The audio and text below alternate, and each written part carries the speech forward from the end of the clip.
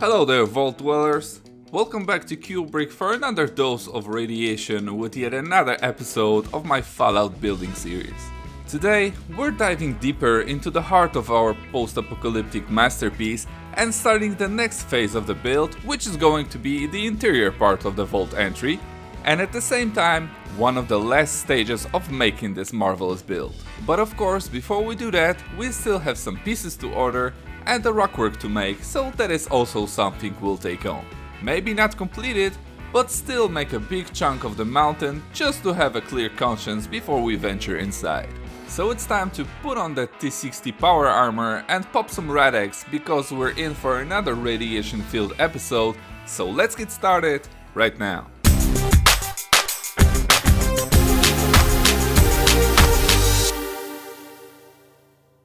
Okay guys, but first things first. As I'm recording this episode, we just got the premiere of the Fallout TV show on Amazon Prime, and I wasn't able to watch it all just yet, like probably many of you, so I would like to ask you all to keep the comment section spoiler free, okay? And we have rules about that for a reason. As for now, from the episode I've seen, I have to say that it was worth the wait, and I'm really enjoying the feel of the series, so I just can't wait to watch the whole season. But now, let's jump to what's really important here, and that is the progress on the MOC. Okie dokie. And what I've started with after making the previous episode was of course the rockwork. I wanted to make it slightly different than I usually do, meaning using less regular straight slopes and more wedges. The idea came to me that the desert rocks should be a bit smoother than I did, for example, in my Falcon's Nest MOC, so I think that this is a good moment to make that switch. But soon as I started doing that, I quickly realized that I barely have any of the dark tan wedges in my collection, so I had to stop the work after placing just a couple of pieces and jump into Bricklink for a quick haul. And I gotta say that this really was a quick one, as I got the pieces I've ordered the next day, and that is something that I think all of us builders appreciate. So let's check out what I got, shall we? First, we got a pair of felt fabric wings I took just out of curiosity to use someday for something, but that is irrelevant, so let's talk wedges. So I got some of the big 3x10 ones in both side variants, a bunch of 2x6 ones which will be crucial for making most of the rocks, and of course some 2x4 ones. Next are some regular slopes to mix with the wedges, like these 3 bricks high slopes, and some smaller ones of course. A bunch of inverted slopes as well, since I want to make the rocks as irregular as possible, and a pair of cut corner bricks. Some normal bricks like these 1x1s and 1x6s. A bag of 2x2 bricks.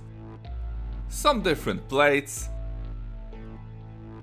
Brackets, some more 1x4 bricks, a couple of yellow fences, and one modified tile since it was the only one that the seller had.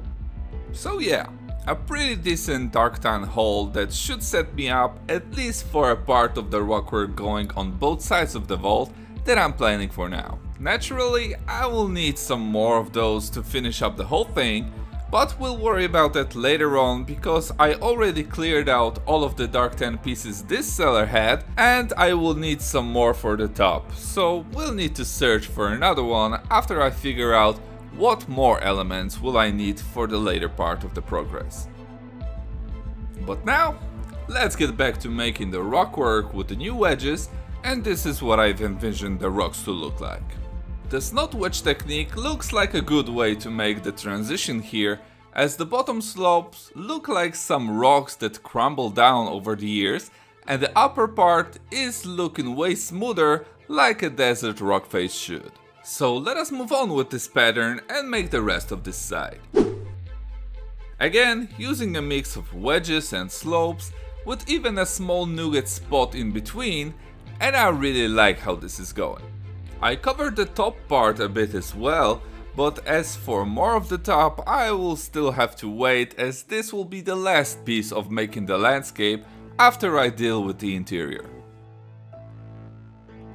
But as I did the left side, I couldn't just leave the opposite side untouched, so I made more or less the same amount here, and I have to say I like this part even more with even bigger nugget spots and some different texture mixes with the wedges and the slopes.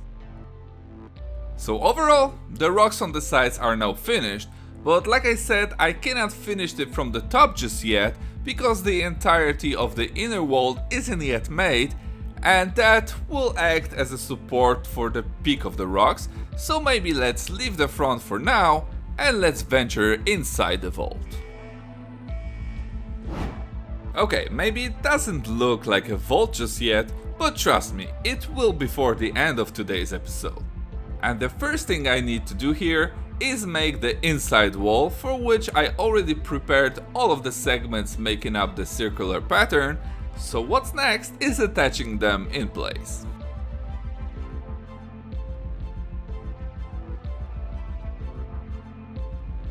And this is how it looks all combined. The technique here doesn't differ much from the one outside, with the only difference being the color used and of course the level of destruction. I really wanted to show the difference between the untouched interior of the vault that hasn't been exposed to the outside world for nearly 200 years and the damaged exterior, so the entire inside section will be as clean as it can be, and for now I think it's going quite well. Of course, the door slides out easily as it was meant to do, but either way I still want the vault to be closed for the final scene, so I left the inside of the wall mostly hollow due to the complicated techniques used, but that's more than enough I think, so let's move on. Now the next step is making the surrounding wall within which the door will operate.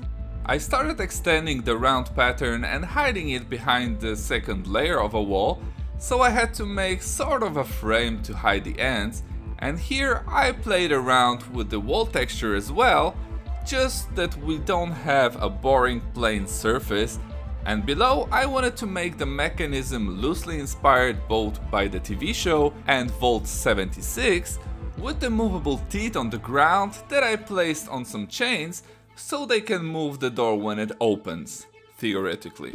Of course, as the door will be fixed in place, the teeth are also connected to the frame, but at least it looks good, right? So let's just see how it should theoretically work, and as everything is now looking as it should, we can move on with the rest of the wall. Okay, now we have the entire inner wall completed and surrounded from both sides with the frame, and I have to admit that it's looking better than I expected. Up till this point, I had no idea how I want to approach this part because the vaults I used for inspiration have circular frames and we all know how difficult it is to make round elements with Lego, but I think I managed that quite well. Now all we have left to do here is the top part of the frame, but that shouldn't be too hard as I will use the same technique and pattern as below, but placed inverted using probably some snot contraptions. And this is how it looks now. It was actually very easy to attach it all in place, just using that single Technic brick from above to connect it to what we already have, and all is just perfect now. Well, maybe besides the lack of few yellow ingots I need to order, but we'll worry about that later. And of course, as you can see, I also made the backside of the door, which in my opinion is more than enough. But still, I will need to remove those stickers and maybe add some mechanical elements like the source material has, but that also we will make later on because now I want to start making the side walls.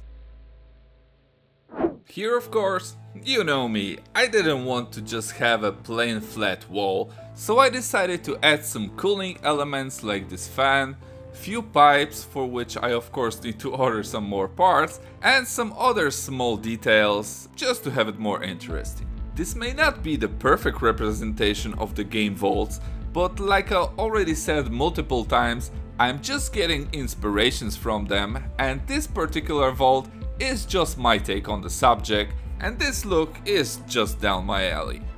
So now let me just quickly finish the other side with the same pattern as you just saw, and then we can jump into the summary of today's progress and the full view as always, and I'll talk about how I see the future of this magnificent MOC.